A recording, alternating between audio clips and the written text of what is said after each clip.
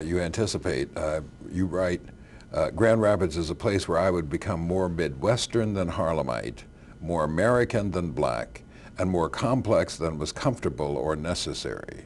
Is that what you're describing? Yeah. This personal transition that Grand Rapids puts into you, or the circumstances of Grand Rapids puts into you? Yeah, and I go back now and I see it as having lived all my adult life on the East Coast. I see it as, hopelessly Midwestern, and I look at my Midwestern roots and think how far psychically I've traveled, although I still love the University of Michigan football team, and I still wear a Creston High School t-shirt around in the summertime. So, but you also write that when you're in school in Grand Rapids and you're student council president, recognized by your peers as a leadership figure, a model student, a leader, but deep down, you write, I guess I was also trying to demonstrate that I was not like those other people, that I was different. My message was quite clear. I was not nigger. right.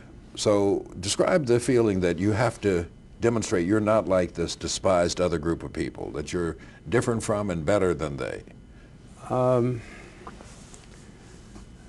Well, you don't simply get the concept of shiftless nigger only from white people, although the culture surely was full of that.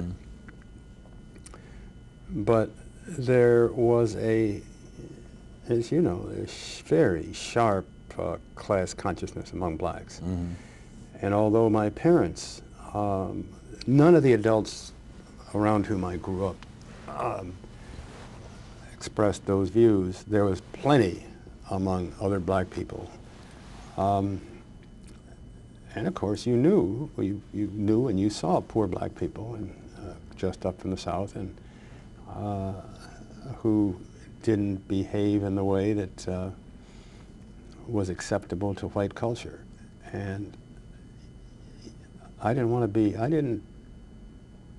just didn't want to be like that. And I want people to think it was like that, that I was different. Well, the old folks used to have a saying, old black folks, they'd say, oh, he's just up from the country. He doesn't know how to do.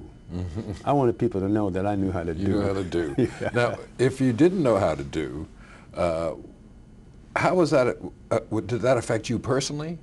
Or did you have a consciousness this was a group thing, that you somehow represented a larger group and that you had to do in order to demonstrate that the larger group was okay too? Well, as a teenager, I was much more concerned with my own personal development than I was in being a member of the group, although I surely had a race consciousness because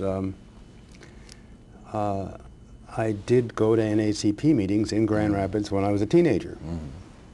And so I always felt that I had an obligation to the group, but I also wanted to be separate from the group. I wanted my own personal exemption. But I think, that as I look back, I think that that's not very different from a lot of what was going on in the heads of a lot of people in the NAACP when they sought desegregation. Because I think a lot of them felt, well, if the white folks can only see us and see how we can use our forks and we speak standard English and we use deodorant, that they will find out that there's no difference. Now, just as the founding fathers, when they said to the British lords that all men are created equal, they were not talking about the slaves, and they weren't talking about landless white people. They were talking about us dealing with you, and I think a lot of black people, middle-class black people, who were seeking desegregation were the same way. They were looking up and saying, me too, not them. And I have to admit that as a young person trying desperately to find my place in the world, that I had some of that. A sense of separation between yourself and this class of people, uneducated, unskilled, unlettered, not dressed properly.